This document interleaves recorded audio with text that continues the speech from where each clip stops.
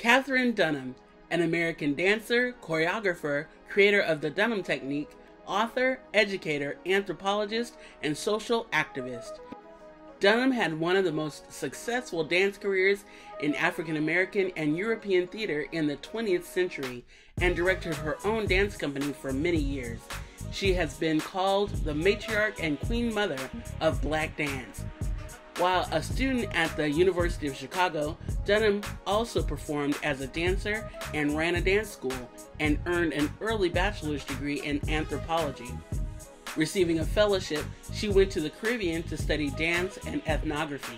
She later returned to graduate school and submitted a master's thesis in anthropology.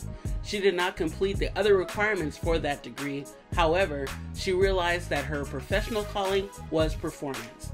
At the height of her career in the 40s and 50s, Dunham was renowned throughout Europe and Latin America and was widely popular in the United States. The Washington Post called her Dancer Catherine the Great. For almost 30 years, she maintained the Katherine Dunham Dance Company, the only self-supported American Black dance troupe at that time. Over her long career, she choreographed more than 90 individual dances. Numerous scholars credit Dunham as being pivotal in the fields of dance education, applied anthropology, humanistic anthropology, African diasporic anthropology, and liberatory anthropology.